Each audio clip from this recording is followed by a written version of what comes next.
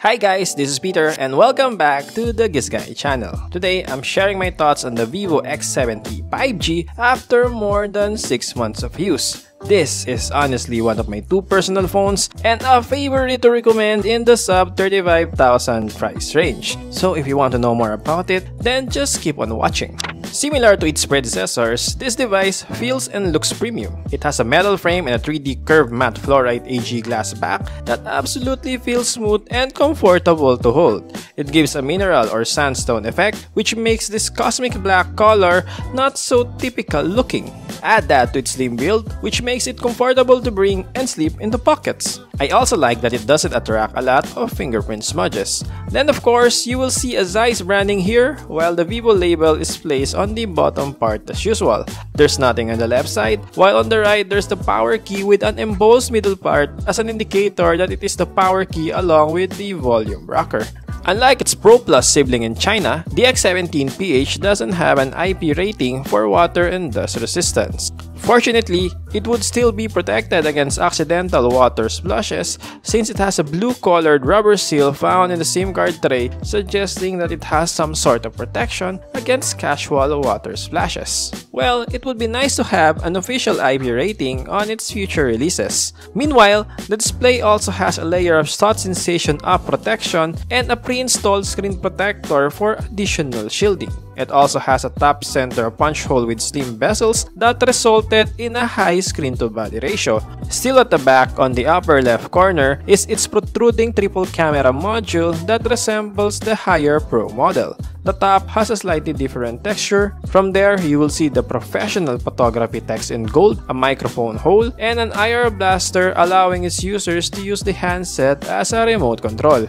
Below, you will find a dual nano SIM tray slot, another microphone hole, USB-C port, and the speaker grill. I also like to note that the top and bottom frame have flat builds, so the phone can basically stand on its own. In general, this is a very well-crafted device that looks and feels good in the hands.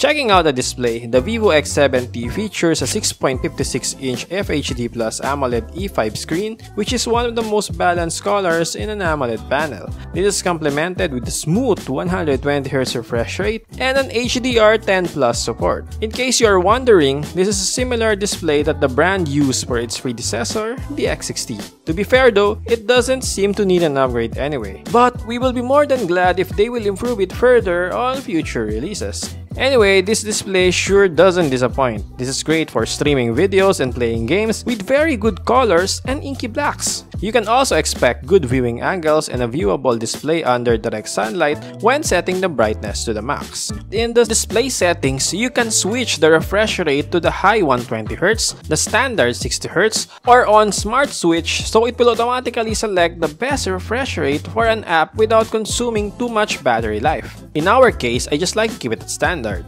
Then of course, you can turn on the system-wide dark mode as well as the eye protection to filter out blue light. Audio-wise, its down-firing speaker produces good enough sound reproduction that can fill up a small room. The quality is at par with mid-range smartphones today with almost unnoticeable bass. While the Vivo X70 has good speakers, hopefully they can include stereo speakers on its upgrade this year. Unfortunately, unlike other Vivo premium phones in the past, this has no hi-fi audio support for wired headphones. For recordings and calls, it is above average and works just fine for the price. When it comes to cameras, Vivo used a smaller 40MP lens with laser AF than a 48MP camera like the X60. But remember, megapixels is not everything. This is actually a custom Sony sensor designed for Vivo only, plus it has the ZEISS T star coating to minimize the effect of flares, stray light, and ghosting. It also has the ultra-sensing gimbal camera for stable photos and videos. This has been a good deal for both Vivo and ZEISS, and we are hoping that they'd keep this partnership for the next X series. This is also assisted by a pair of 12MP sensors for both ultra-wide and portrait shots. Plus, it goes with a color temperature sensor and a Xenon flash. On paper, this setup is promising, and it did prove itself well as seen on most photos that we took in Baguio, despite the cloudy weather. When using the standard mode, we often get crisp and clear shots with natural-looking colors even when the AI is turned on. The colors can be punchy at times, but don't go overboard in my opinion. Weirdly, we also discovered that it can take shots with starburst effect on point and shoot. Normally, you can only take those shots on a mirrorless camera if your lens has aperture blades. We don't know how Vivo made it possible on a tiny camera system like this. Software enhancement, maybe? Anyways, ultra-wide photos on the other hand provide great details and vibe, but there are shots when you will notice a fisheye effect. One of our favorite features to play around is the portrait mode that shows flagship level outputs. The subject to background separation often looks clean and almost professional looking, thus you can even adjust the bokeh effect in post. Another thing we appreciate is its macro capabilities. Although it doesn't have a dedicated macro mode, it honestly does a very good job on focusing closely when using the main camera. Meanwhile, the night photography can be a hit or miss. Some can look noisy, but most of the time we get sharp and well-lit takes, even with the ultra-wide mode. For selfies, it is okay. It isn't as special as its back camera system, but it produces passable images most of the time. Also tried it for taking videos, and we enjoyed using its ultra steady mode at 1080p. It does, however, get a large crop when shooting, and meticulously speaking, gimbal can still be improved. When shooting in 1080p, you will also quickly toggle the lens to ultra-wide and 2x zoom. Then when using in 4K settings, you only get the zoom options. A feature you might like is the bokeh effect for videos. This one creates a more cinematic effect, but do take note that it is not available with the ultra steady mode. Okay, now let's talk about the performance. Powering the X70 is a 6nm MediaTek Dimensity 1200 octa-core processor together with a Mali-G77 MC9 GPU and 12GB of RAM with an expandable 4GB virtual RAM that you can turn on in the settings. As an everyday device, the X70 is more than enough for your casual social media scrolling, video streaming, messaging, and calling. It can handle multitasking flawlessly and smoothly with its 120Hz refresh rate on board.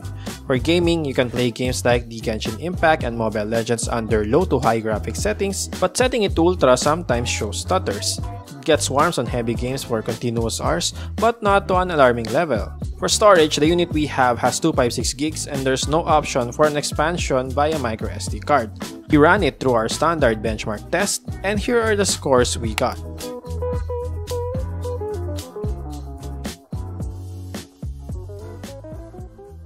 Talking about connectivity, besides the advantage of having 5G, it's also complete with dual SIM 4G LTE, Wi-Fi 6, Bluetooth 5.2, GPS, screencast, NFC, and nicely an IR blaster remote control. The IR blaster could be used to control some of your home appliances like TVs, aircons, and etc. All of them works quite well. Just note that Wi-Fi and 5G speeds depend on signal strength and many other factors. At the lower part of the screen is the in-display fingerprint scanner. It works pretty snappy and we have no complaints about it, except that its placement can get some getting used to, since it is placed on the way lower part of the screen like most smartphones today. It also has a face unlock tech that works even in the dark. In terms of battery life, keeping the Vivo X70 running is a 4400 mAh capacity with 44 watts fast charging.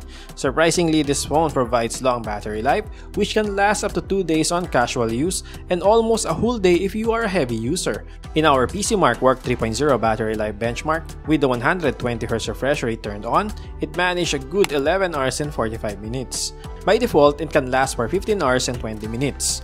As for charging, its 44 watts charger can juice up the device from 0 to 100% in less than 50 minutes. Scrolling through, Vivo's improved OneTouch OS 12 looks fun and highly customizable. It's loaded with personalization options, a number of bloatware, and pre-installed apps that you can uninstall if you like. Either way, it is pretty easy to navigate and get a hang of. There are also multitasking features that you can take advantage of, such as screen split, smart motion, one-handed mode, phone clone, and app clone. At 34,999 pesos, the Vivo X70 stood the test of time as it is still solid even after 6 months of use. It may not be over the top as its higher pro siblings, but it's a straight up well-rounded premium device with stellar cameras, excellent 5G performance, long battery life, and a sleek classy design. Of course, its use of size optics made it a real steal, and we still highly recommend this for those who love shooting photos and videos on the go often. The device that made us even more exciting about the future of Vivo in the premium smartphone market. That's it everyone, again this is Peter of GIZGUIDEPH.com. Please like and subscribe and stay safe always. Bye bye!